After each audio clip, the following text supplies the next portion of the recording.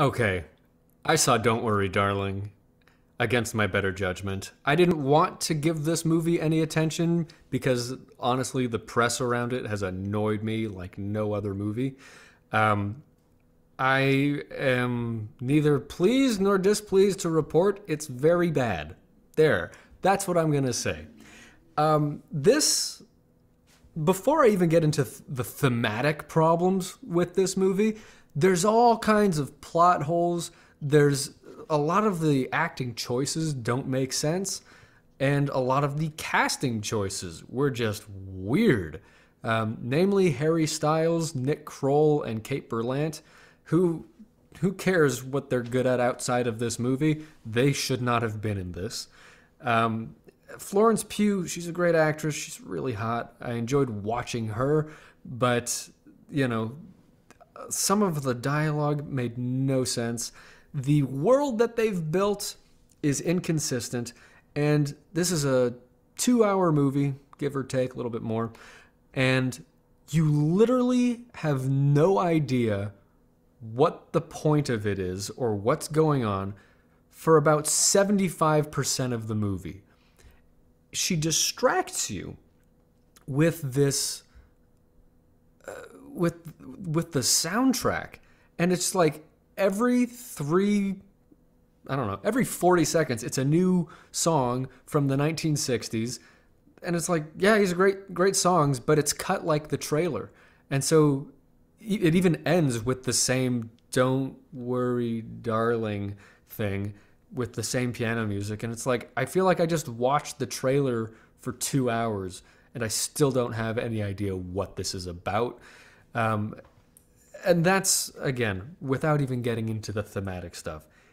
Olivia Wilde, I'm done. I'm done. I don't want to give this movie more attention than it's already gotten.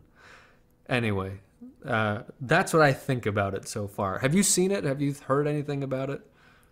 I have not. I've not had. I wanted to go see it in theaters this week, if not for anything other than to see maybe just how much of a disaster it might be. So like I had a morbid curiosity about it.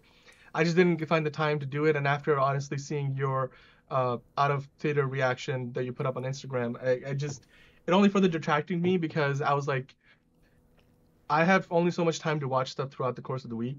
And is this what I'm going to choose to spend that time watching? Especially going to the theater, and you have to take additional time out of your schedule to do Yeah. that. Maybe I'll wait till it comes out on digital or on Blu-ray or whatever. But I had a question about this movie, right? Like I've read a lot of reviews, so I did a lot of research. At this point, I don't still haven't managed to spoil myself about like what the big reveal is at the end. But from what I've heard a lot of people say, it's one of those movies where for the few critics, because like again, 39% on Rotten Tomatoes as of I think the 25th of September when I checked it. A lot of critics who don't like the movie, and a big reason is not just because, like you said, Harry Styles is not he seemed to be lacking in terms of I don't think he maybe was ready for this leading role, but I think the perception of this movie also varies because a lot of people who didn't like the movie didn't like the big twist at the end, the big reveal, and then the Yeah. few people who were positive, talking positively about it, said that, oh my God, yeah, it was like the payoff was worth it essentially. So the question I have for you is, was the payoff worth it? Was the reveal good enough? And then I think the people who have criticized it have said that it didn't make any sense. So on which It side of the doesn't fence make did any you land sense. on? It Yeah. really doesn't make any sense. Can we put up a spoiler warning and Oh just yeah. let people know? Yeah. Let me do that right now. So Good. let me Good save reminder. you. Let me save you 2 hours and $15. Um, this takes place in a virtual reality utopia that is created by what Olivia Wilde has said is a character based on Jordan Peterson, um, based on the character Chris Pine plays. She's never listened to Jordan Peterson speak. Um, and the idea here is that every single one of the men here is an angry incel type of guy who wants to live a perfect life in a traditional 1960s style world. And the women are prisoners where they have to cook and clean and spend money and shop. And I don't know. With all of that, I could just see these actresses being like, "This is a cute top," and enjoy like if I didn't think that the actors and actresses enjoyed this as much as the characters weren't supposed to, I think I might have bought it more. Um, and really, it's weird because if it takes place in virtual reality, like it should be a lot more controllable than this. There's these men in red shirts that pop up out of nowhere and take you away, and they have to like chase you and like track you down and actually kill you and all this stuff. Wait, in the And virtual world or in the in real? virtual world, and Okay. it's like, why is it real people? Why does actually running, like, it was just the worst constructed virtual reality thing I'd ever seen, where there's just no sci-fi element to it at all. It's just like, this is, I bet, the perfect world that, similar to what we were saying about She-Hulk, this is what these toxic men want, isn't it? And one of my biggest criticisms of this is this angry feminist story pivots on one line in the movie, and Florence Pugh, who's just been shown outside in the real world, working a 30-hour shift as a surgeon and not getting enough sleep and complaining about having to go to work the next day. Miserable life that she signed up for. When she confronts Harry Styles' character, she goes, "I love to work." And it's like, this is one of the common misconceptions of like of the one of the faulty premises of feminism, which is that work and a career is some kind of luxury. And this woman who is demonstrably miserable in her life, is, the worst thing in the world, I guess, is preparing steak and having your husband, who is Harry Styles, by the way, come home and orally pleasure you first thing in the movie and every day when he gets home from work. I Yeah, I guess heard there was that's a lot of horrible. that in this movie. I guess that's hell on earth. Sorry you have to shop and take dance classes all day. It's just like, it's the whole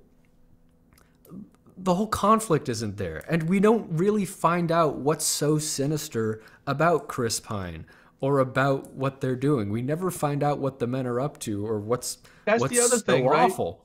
Because that's the other thing. I read a lot of reviews, like they were like they ultimately set up a lot of questions they just never answer. So Oh you kind of yeah. left with like, what did I just watch and why did I watch this? Is there because a good thriller, like I'll give you Was a this great supposed to be a example. thriller? Well, I don't know. I assume that's what this was, right? Like, or that's how it's been marketed, right? So a good thriller, like the perfect example, I think, is Shutter Island. I think to this day, one Yeah, of Shutter my Island was great. absolute favorite thrillers like ever made. Martin Scorsese's probably most underrated movie, and in my It's a good opinion, movie. probably one of his best movies. Like the ending of that movie, I'll put up a quick spoiler warning just in case you guys haven't seen it and this is the first time you're hearing about it. The ending of that movie resolves the issue by leaning into a character's internal conflict, Yeah. and what and then to this day people who have watched the movie argue like whether DiCaprio's character was actually sane or like whether he was It's a insane much better or was movie he. about gaslighting. Yeah, whether he, because the whole thing, I'm like, you watch that movie to the end, and you can then sit around with people you just watched the movie with and debate for an hour, like the consequences of if he willingly went in to get lobotomized at the end, or if Hmm. he still thought he was living in like this fictionalized reality of his own world, Yeah. and that alone This generates so much conversation and like just this intellectual curiosity of like what you just watched, and then you go watch the movie again and you'll probably notice things you did not notice because now you Yeah. have context because everything makes sense for you from the beginning, so your perspective on all the events changes. Absolutely. This movie, it feels like it leans into the sci-fi side of things, like the Westworld-esque almost thing, or the Matrix, but then it all of a sudden it fumbles the ball on all the sci-fi elements of it, and then it doesn't give you much in the way of character driven storytelling either. Like, is that No, uh, no, that's a proper that's absolutely right. yeah.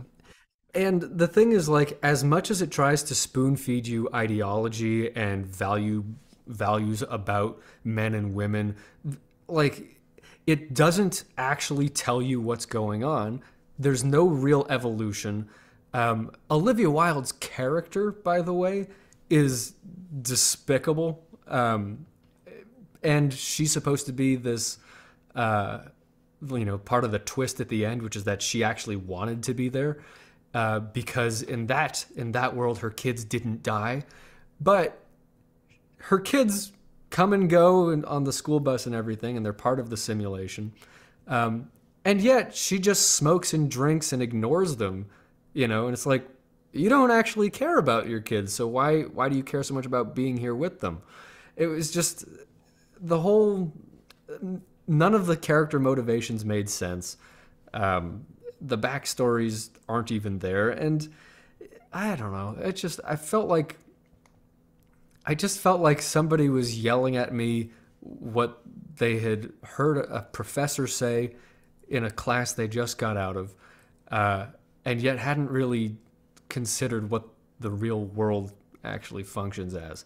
It was just, I don't know. It was angry, and it was rooted in all of this hatred. And I don't think that Olivia Wilde, as the wildly successful actress and celebrity, who's like, where does any of this come from in her life?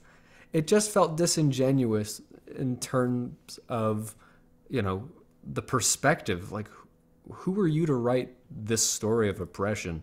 And I think that's why it falls so flat. It's just because it's not there. She doesn't understand what she's writing. Yeah, which I mean, to be fair, you don't have to have gone through something to know to be able to write a good story about it. But No. you certainly need to research it well, talk to the right first like people who have gone through something like it, and then draft a genuine story around like this idea or subject matter you're trying to tackle. It's from what you're saying, it feels like she neither has the experience that to be able to write a narrative like this, to have any kind of reasonable depth to it, Hmm. and she hasn't bothered to do the work to actually make a reasonable story out of something like this. So, No. and that's the worst kind of content that I like to that I that not like that I have seen or seems to happen a lot these days, where like for example, for a number of years I would watch like ABC would like they just wanted to do a sci-fi show on their network, and then so every year they would greenlight it, and the same people apparently would go come up with a new sci-fi concept, some half-baked concept that the premise sounds wonderful, but then by Yeah. the end of the season you quickly realize they don't know where this thing is going, and they Yeah. quite honestly don't care. And these guys are not in it because they had this really great sci-fi premise that was going to tackle some kind of thing on an allegorical level. Yeah. They're just here to like make a show, and Yep. ultimately the payoff is going to be like it's like Lost. Like ultimately they I had liked no Lost. clue where that how that show was going to end, and then when Yeah. it came time to end it, they were like, "Fuck it, like we got to do something." So and then that's why people like to this day remember that as being one of the worst endings or finales to a show ever. I And think I don't know. I loved Lost, and I think the disappointment in the ending is that it was ending because people loved watching that show. Last note about Olivia Wilde. I frequently think about Edward Norton on the Joe Rogan podcast a while back, and he had this brilliant, I don't know, we'll call it a quote about acting and actors who are in it for the wrong reasons. And he says, like, they're just watching themselves through other people's eyes. And that's the impression that I got from Olivia Wilde's acting and really the whole thing. The trailer from director Olivia Wilde was the first thing that you're supposed to like be like, oh, I guess she's directing. Wow. But in every scene where she's just kind of looking past the camera, smoking in her 1960s costumes, you can just see like in every frame, it's, boy, this is great. Man, I'm good. Oh, I'm nailing this character. Oh, I look great in this. It's like I could feel the egotism and the self-adulation in every frame, and it only bothered me more. I didn't like this movie. I could tell. I could tell. I mean, yeah. So I'm guessing you wouldn't recommend it then. You would say No, don't pass. give this movie any Yeah. more attention than it's already gotten. It doesn't deserve to make back the money she already had to put into it. Yeah. So yeah, that's what I think. If you disagree, fight me in the comments. I'm up for it. And otherwise, be our friend. Follow us on all the things on YouTube, Instagram, Twitter, Twitch, Spotify, iTunes, podcasts, anywhere you get a podcast. Thank you for watching. Let us know what you think.